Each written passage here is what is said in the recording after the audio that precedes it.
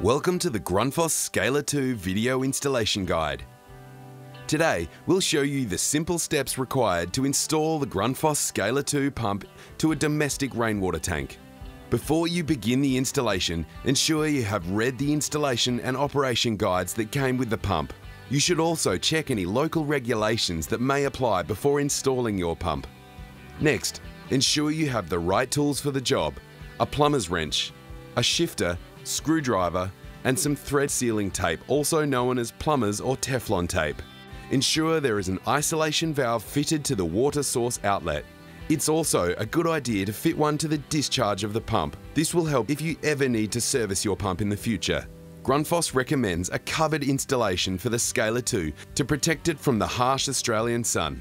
Select a site near to an outdoor weather-rated power point and make sure there is a firm, flat surface on which to mount the pump, like a concrete pad or a pump cover base. For added security, the pump can be secured to the base. However, in most installations this is not necessary. Grundfos recommends using flexible piping from the water source to the pump and from the pump to the house or application.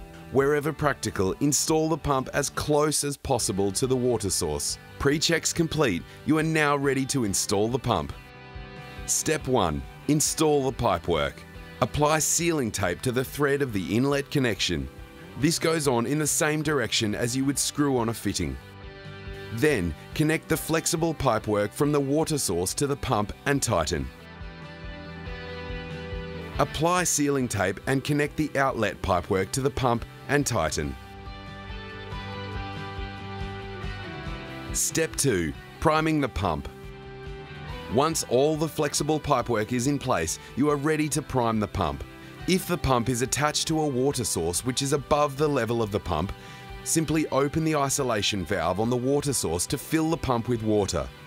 If the pump is attached to a water source which is below the level of the pump, open the priming cap with a screwdriver and pour in clean water until water begins to exit the priming plug. Replace the priming cap and tighten. Step 3. Startup. Firstly, open the isolation valves from the water source and to the house or application. Next, plug the SCALA2 into the power outlet and switch it on. Press the power button on the SCALA2 control panel to start the pump. Finally, turn on the furthest and highest connected tap to bleed the air out of the pipework. You can adjust the pressure using the buttons on the control panel to set the perfect household tap pressure. You're now ready to enjoy your Grundfos SCALA2 for many years to come.